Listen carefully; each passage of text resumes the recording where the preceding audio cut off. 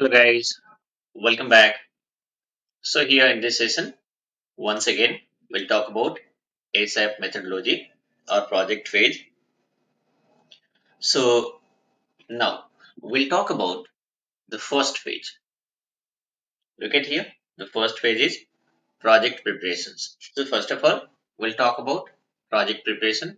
What happens here in this project preparation phase. So look at here guys. During this phase, the team goes through initial planning and preparations for this project. Certain activities are going to happen here in this phase.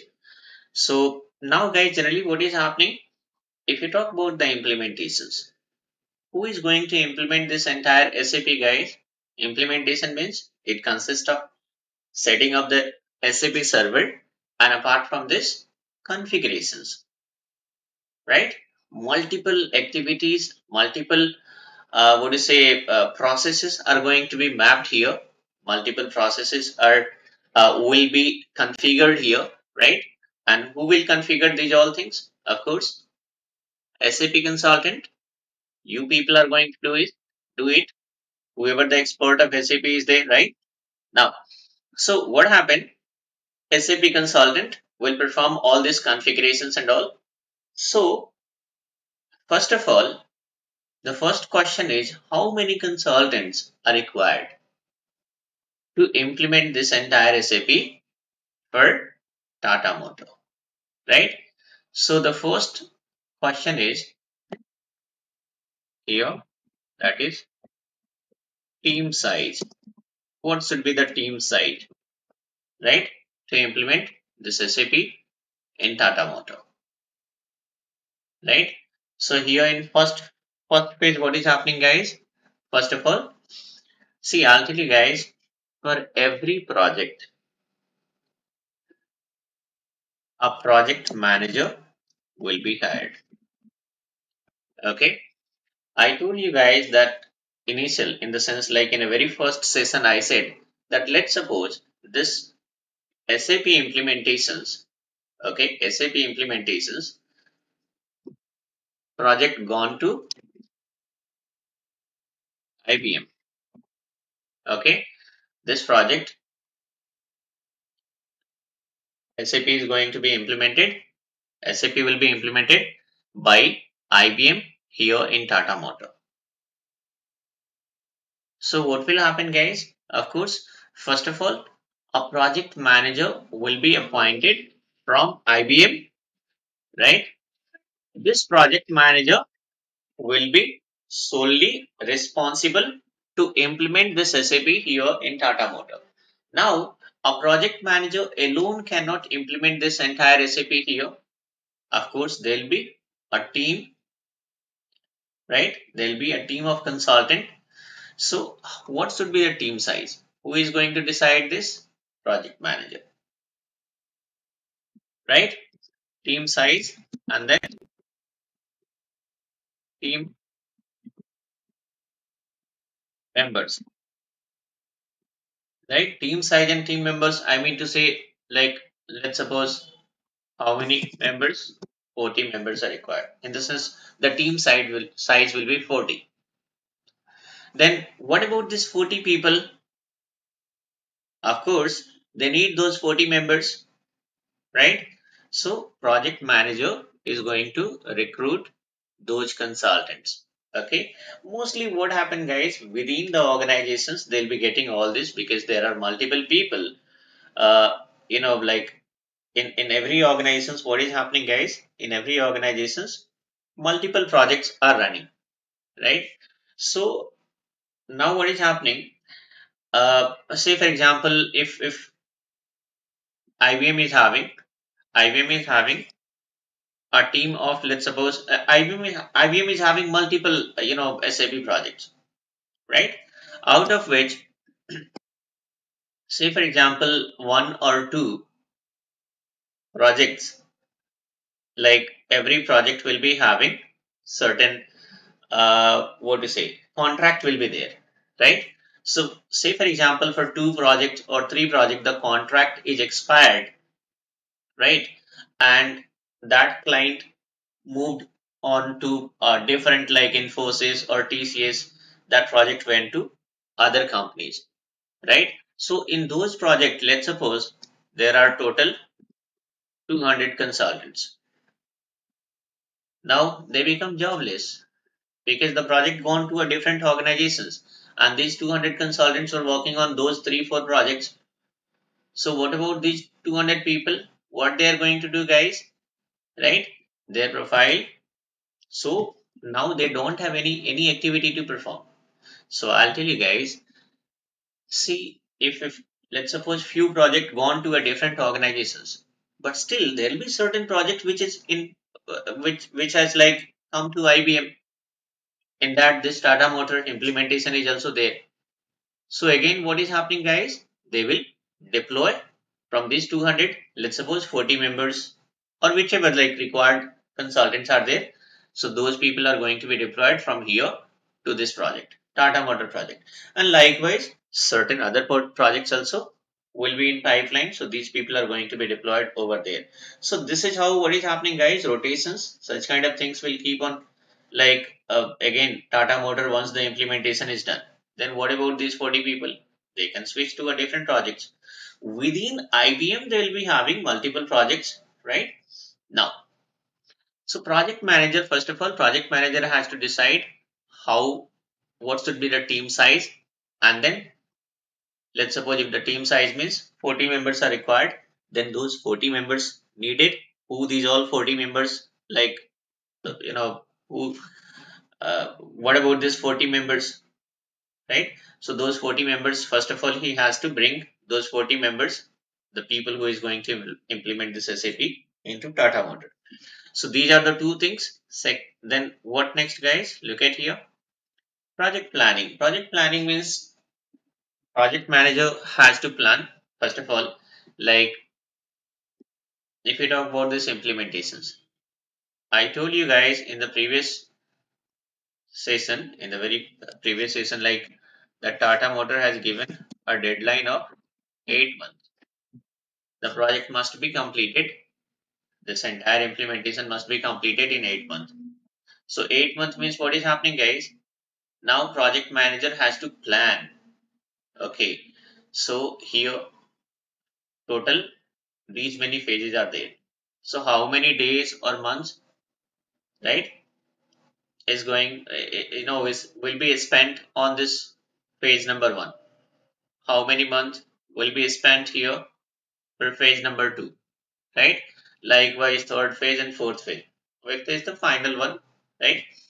So this deadline, right? Apart from this, multiple other activities also will be there. Multiple other plannings also will be there. Plannings related to multiple things, guys. Planning related to like project manager during implementations. We have to prepare several kind of documents. Blueprint documents are there, right? Certain testing will happen, so test documents are there. Configuration documents are there, right? So whichever document prepared by consultant, right? What should be the nomenclature of those documents? How people are going to keep, like, let's suppose if any blueprint document is, let's suppose if any blueprint document is prepared. So how people are going to keep the name? That blueprint document will have certain name here, right? So that format will be decided by project manager. So these all activities, first of all, project manager is going to plan, right? So this is called project planning, right? Like multiple other activities are also is going to be planned by project manager, and these all things are going to be explained by project manager. These all things will be explained by project manager. That look at here, guys. Uh, like this is what the deadline given by the client, right? And apart from this, all other like whatever terms and conditions are there, that is going to be explained by project manager. When look at here, there will be an internal meeting that is called kick-off meeting. So during kick-off meeting, what is happening? Project manager is going to explain all the details. See, in a very simple way, first phase means, first of all, team size and team member, right?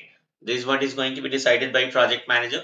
Then project manager is also going to plan in the sense like certain things. Plan means how much time, like in how many days first phase supposed to be completed, in how many days second phase supposed to be completed, right?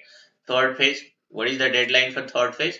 Finally, like, and multiple activity happen, guys. So for every activity certain deadlines are going to be decided by project manager. Apart from this, as I said, like document approval matrix. Let's suppose if the junior consultant is there, first about junior consultant, when junior consultant prepare a document, that is approved by a senior consultant, and then finally it is going to be approved by project manager, right? Whatever documents are being prepared, so what should be the name of this document? So first of all, they have to write like the project name underscore company code underscore document name, right? So certain, what to say, this one, let's suppose blueprint, right? So client name, then document name, let's suppose, then module name, and then document name, and then version. Okay, so let's suppose, look at here. So in this format, let's suppose every document name will be in this format. Say for example, this is what is decided by project manager. So these all things are going to be planned by project manager under this activity, project planning. And then finally, what is happening, guys? Let's suppose, so if you talk about 40 member, all 40 members, let's suppose all the 40 member reached at client location. So what happened? Then one internal meeting is going to be conducted by, will be conducted by project manager. One meeting will be conducted by project manager. This is called internal meeting, and we can say it's a kind of introductory meeting, guys, where like project manager is going to introduce first of all what is the nature of this project, right? Then first of all, what is happening, guys? First of all, every consultant, because 40 people are there, right? Everybody are coming from different locations, right? I don't know who is the MM consultant, who is the SD consultant, who is the HR consultant. Likewise, those people also don't know who is the FI consultant, isn't it? Who is the other basis consultant, who is the ABAP consultant. So one introductions meeting will, this kickoff meeting will be there, and here everybody are going to introduce about themselves. And then finally, what is happening, guys? Project manager is going to address, and project manager will explain the nature of this project, expectation of the client, the deadline given by the client, right? And whatever that, and what deadline is decided by project manager for every pages, isn't it? I told like document approval matrix in the sense like who is going to, if you talk about like documents and all, who is going to prepare the documents, who is the approver, who is the final approver, right? What should be the nomenclature of the documents, isn't it? And multiple other things are going to be explained by project manager. So these all things are going to be explained here under this meeting. It is called kick-off meeting. Okay, kick-off meeting. Now, kick-off meeting. Why this name is there? Kick-off meeting. So I'll tell you guys. After this kick-off meeting itself, the actual work will begin. Okay, the actual work begin after this kick-off meeting. See, kick-off meeting means, I'll tell you. If you talk about kick-off, like football match, right? So how the match is going to be started? How the match will be started?